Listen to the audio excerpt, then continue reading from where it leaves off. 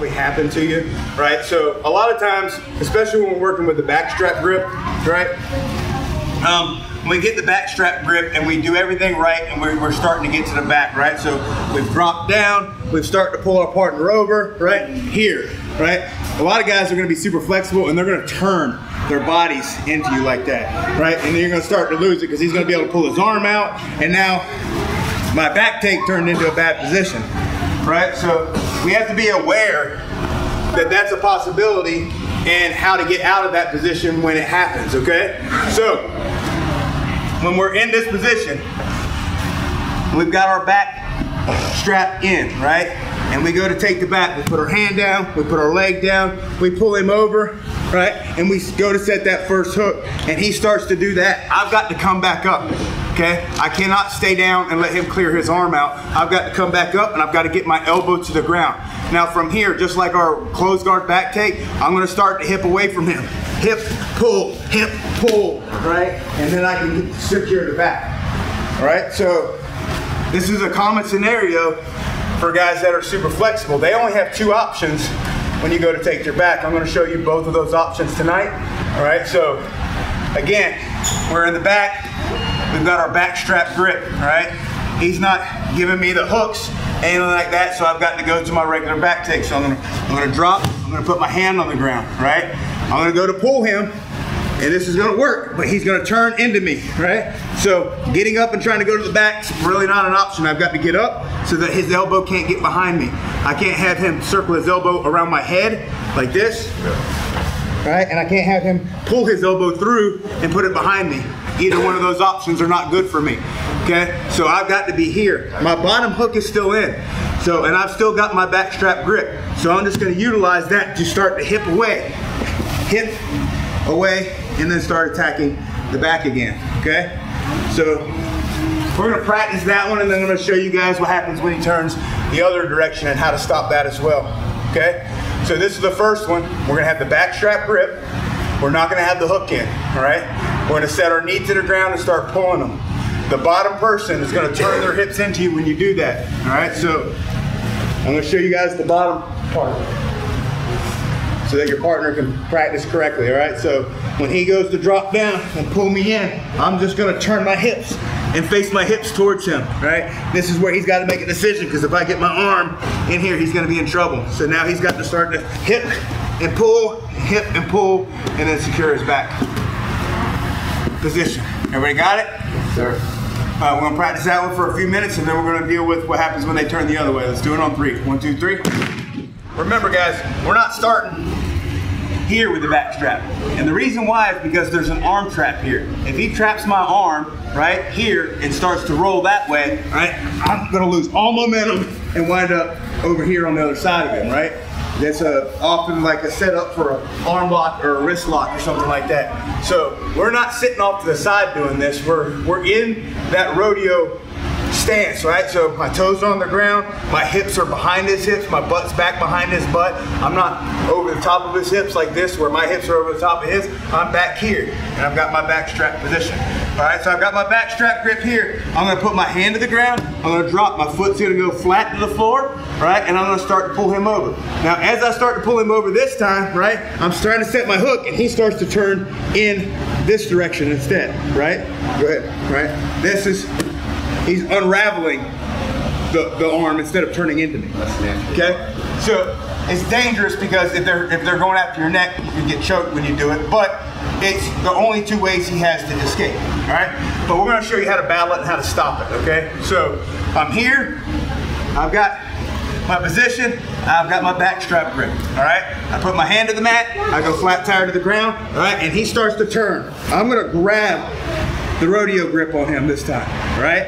And this is gonna prevent him from being able to turn, okay? So he's here now. Now watch what I'm gonna do. I'm gonna take this foot, right? And I'm gonna hook the back of his leg, all right? I'm gonna come up, and I'm gonna pull my knee up behind him, and then I'm gonna pull him on and set the second hook, bring it back, set my other hook.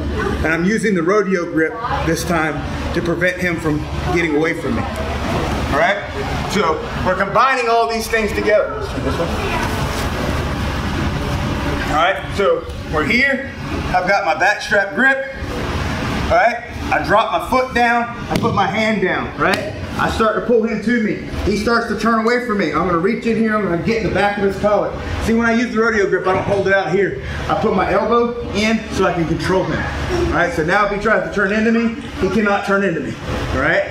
So from here, also to keep him from turning into me, I'm gonna hook the back of his leg, all right? So he cannot turn that direction as well, all right? So I'm gonna hook the back of his leg and I'm going to roll or pull my knee up behind his back, and then I'm gonna pull him up onto it. I'm gonna use that knee as a ramp, set my first hook. This one was behind the leg, so I'm gonna go back in the other direction and set my second hook, okay? At any time if he starts guarding his legs, or starts guarding my legs, like if I'm here and he puts his hand down there to start guarding my legs, I'm gonna go after the neck, right? This will make him stop with the leg, and I go back in and put my hook in, right? He would much rather not get choked than give up his back, because he can fight if he got his back up. So anytime you start putting your arm around their neck, they're gonna make the choice to leave your feet alone so that you can go ahead and secure the position, all right? And then you're in another battle from there, all right? Good. So, is that? Oh yeah, let's do it. That direction. Okay, so we're here. We reach in, we get our back strap grip, all right? So my hand goes to the ground, foot goes to the ground, flat tire, pull it up against it. Pull in this direction. I start to feel like I'm losing him. I'm gonna grab my rodeo grip here, right? My foot's gonna go behind the knee so he can't turn into me any further, okay? So I have to get up now. So I'm gonna push up, pull my knee. Okay, so I kick with that leg, pull my knee up behind him. This acts as a ramp, all right? You can do it without the knee, but it's a whole lot of muscle. It's a whole lot easier with my knee behind me, okay? Because I'm just gonna now roll to my back, right? From here, throw the one hook in, turn back the other direction, looking for the second hook, and start going into my attacks, okay? I said you can do it without the ramp, but we were playing with it earlier. It's a whole lot of forcing the guy over with your muscles.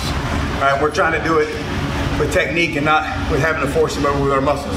All right, so I've got my back strap grip, drop my foot to the ground, put my hand down, I pull him in. I'm starting to lose him. I gotta stop him right here. I gotta stop him from turning into me right here. So I've got him stopped. I'm gonna come up, right? So this is what I'm talking about. I could force him over, but it's gonna be a whole lot even. This is easier. All right? Back and then forth the other way to set the hook set. Okay? So now we're using the rodeo grip after the fact to secure the position. Everybody got it? All right, let's do it on three. 1, 2, 3.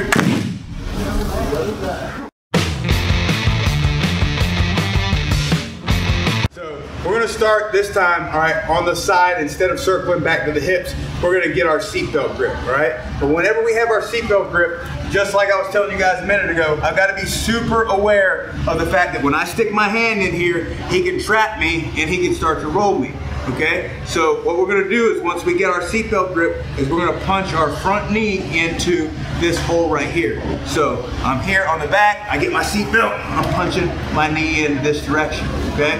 So once I punch my knee in this direction, guys, I'm gonna do the exact same thing. My foot, whenever I'm trying to pull somebody to the back control, okay, I don't wanna be up on my toes like this, all right? I wanna make sure that my foot is flat. All right, so I punch my knee into that hole there, and I've got my seatbelt grip here, and I put my foot in this direction so that I can pull him to me. I'm creating a ramp, just like we did on the back a minute ago, okay? So I've got this position here, and now I'm just gonna roll to my shoulder this direction and pull him to me, all right? As I start to roll him to me, I'm gonna extend my bottom leg, and I've already got my first hook, all right? If he's defending that bottom hook, right, as I pull him over, right, I'm gonna go for the neck. I'm gonna be able to establish my second hook, okay? So this one's a little bit easier because it doesn't take much to get the first hook, because all I have to do is that and then put it in when I'm underneath it. All right, so we're gonna show a couple more angles so you can see that part. All right, I'm gonna rotate here. All right, so again, I've got my seatbelt here. If I just sit in this position, he's gonna trap my arm and roll me. I'm gonna switch. I'm gonna put my front knee in. My knee's gonna come in here, and I'm gonna start to just pull him off in this direction. As I start to pull him off, look, extend and set the first hook. So just extend that bottom leg and set that first hook. All right, so once that first hook is set, right, if I want to get the back, I'm gonna start pulling him, I'm gonna start attacking his neck to get my second hook. I guarantee you, start attacking the neck, they will let go of blocking that hook if they are, okay? Or they might not and go to sleep. I don't know, it's their choice. Okay, so we're here, right? I've got my seat belt, but I can't sit here. I'm gonna punch that front knee in immediately, okay? Because I know that if I sit there, I'm gonna get rolled, all right? So I'm gonna start pulling in this direction. Bottom leg comes out, set the first hook. Pull in this direction, set the second hook, all right? You didn't defend anything, so I'm just gonna choke him for it.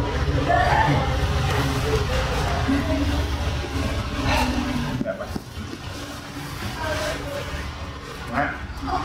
Last time, all right, seatbelt position, all right, I don't want to sit here, I'm going to punch that front knee in. See, I'll just switch my hips. I was out here, I was heavy, but even when I'm heavy like this, right, me and Corey was playing with this earlier, I can roll him still, all right, so as heavy as you think you are, you can still get rolled over here, okay, so switch, front knee comes in, flat tire, put a ramp in, right, I'm going to start to fall off, pulling, extend that leg, establish that first hook. I'm gonna start fighting that second hook, battle for the choke if he doesn't give it to me, and then get my second hook in and secure the back. Everybody got it? Yes, sir. Let's do it on 3. 1, 2, 3. Same position, and we've got our seatbelt, right? But this time, my partner is going to be blocking the hole so I can't get my knee in. So I've got the side control here. He's blocking that hole. It's not an option, okay? So instead of trying to force it through there or to just try to jerk him over with my strength, right? So I'm going to go here and try to jerk him over with my strength. I'm going to hop to the other side using that momentum. My leg is going to go like a flat tire over here and create a ramp when I do this, okay? So I'm here. I'm going to hop over. Use that momentum to take the back, okay? So this is gonna be more of a quick movement or, you know, a way to surprise them when I can't penetrate with that front knee. With that front knee, it makes it super easy for me to get to the back, right? But with this option here, it's gonna allow me to hop over and still get the back, right? So we're here, I go to switch, he's blocking, so I'm just gonna hop over, pull, set the hook, and go for the choke immediately. All right? An angle. Okay, so I've got my seat belt. Remember, I don't want to get thrown over here, so this is not a position I just want to sit here and hang out in. Okay, so the knee can't penetrate. He's blocking the hole over here. All right, so I'm going to hop over. My foot is going flat to the floor as I do this, but it's happening fast. I'm pulling, hook, hook, go right into my choke. Okay, so that was slow time. If he was to get your arm and start the roll, you could make that decision to hop over as he rolls. As long as he beats me to the punch, yes, they go. Yeah, what we're talking about here, come around, Corey. All right, with this arm drag, and we were playing with this earlier, right? If I get a hold of this arm, he's on that side of my body, I just have to drop my hip to roll it, okay? Now from here, I've got wrist locks and I've got arm locks, right? So we showed that from the sneaky back takes, right? So, all right, sneaky submissions when the guy's on my back. This is a part of that scenario. So he's got to be aware of that. As soon as but remember, Russ, if I go to do this, I can't really block the hole. You see what I'm saying? Because I got to put my weight here in order to do this. All right, so I'd have to be all the way in here and do this, and now I can't go that direction. Yeah. See what I'm saying? So I really don't have the choice but to do one or the other, right? So I'm here, I'm kind of leaning this way to block the hole, so he can't punch that knee in, right? He's gonna hop over and start taking my back. You see the difference? Yeah. Okay, so I can't do that arm trap and take my base away. I gotta have a base. Make sense? Okay? All right, so let's practice that last one on 3, and then we're gonna get some rolls in. Let's do it on 3. 1, 2, 3.